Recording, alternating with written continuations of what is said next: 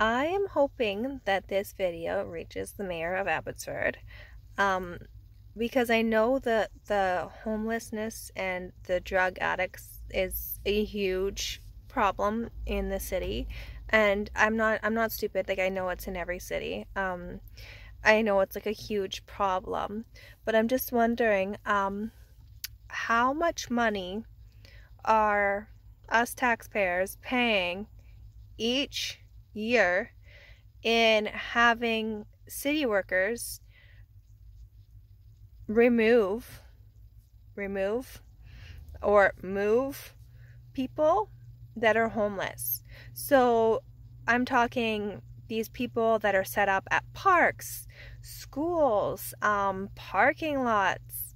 I get it that you can't just like camp in an actual like, you know, city park. I understand that. But what I'm wondering is, how much money are we paying to have the workers remove these people every day? I'm sure this happens every single day. They get called to different spots. They're literally just moving them. They are not giving them a place, or they're gonna find another place. You understand that, right? Like, these not just gonna like, okay, well, I'm all of a sudden not homeless anymore. Like, no, they are homeless, and they're just gonna find another place to set up. And you and us taxpayers are just gonna pay the city workers to do their job, which is to kick them out of the current spot that they're at so they can get a new spot. Now, I think this is a huge problem because I see it all the time. I see it outside my house. I have an issue with this morning. My youngest son, he is 4, and I'm taking him to school, and he literally is on the school grounds and steps on a needle. Now, luckily for us, he was wearing shoes, and the needle was not faced up. It was on its side. So he didn't actually step on the needle part. He stepped on the plastic part. But still, as a parent, that's terrifying. And I acted fast. Like, there was no time to sit there and take my kids to school and la-di-da. No, like, I legit went to my son's school and I told the teacher, I got the tongs, and I picked it up ASAP. Like, there was no time. As soon as I saw it, it was getting picked up.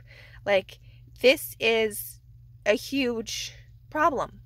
So I feel like, to stop this from happening, could we not give them a space where they can kind of hang out? If they don't want to conform to society's rules of like living in a house, then why are we still paying to, I understand, get to clean up after them. I get that. Let's clean up after them because they may be making a mess. We don't need messes around the city. But why are we paying to have them moved?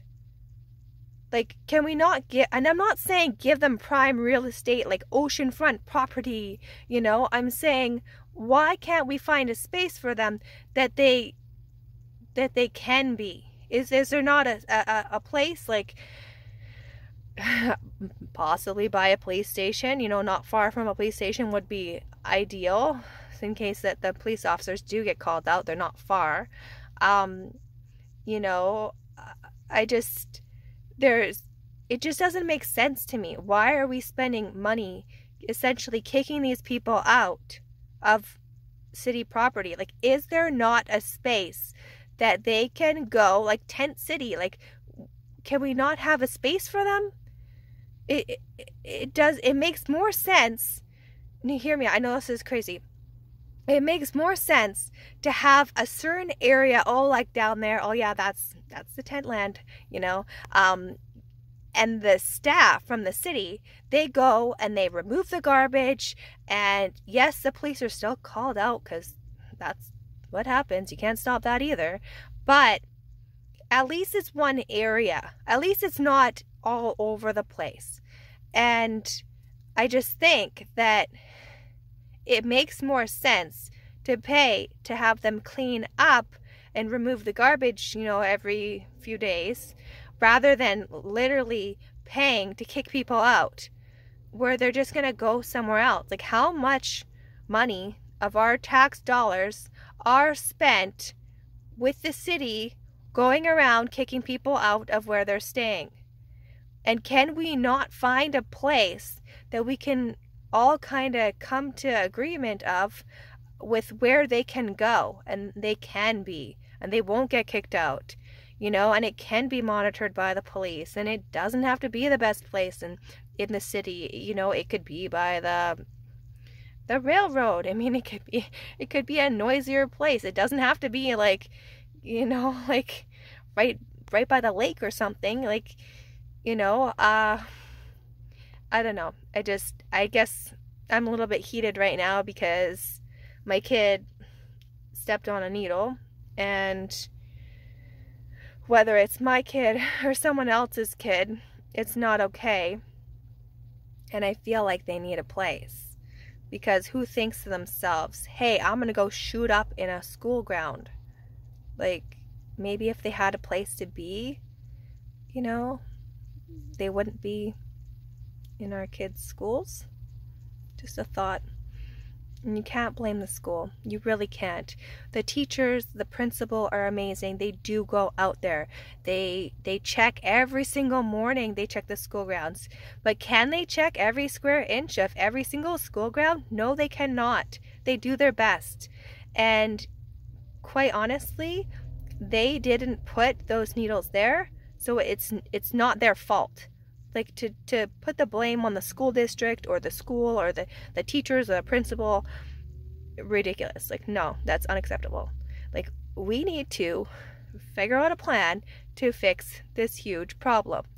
And not doing nothing about it is not a good enough plan. I know you can't make them all get clean. I get that. I know you can't just give them all homes. But is there a space that they are allowed to be? Is there? Can we get a space for them that they're not going to get kicked out of? That'd be fantastic. Thank you. Bye-bye.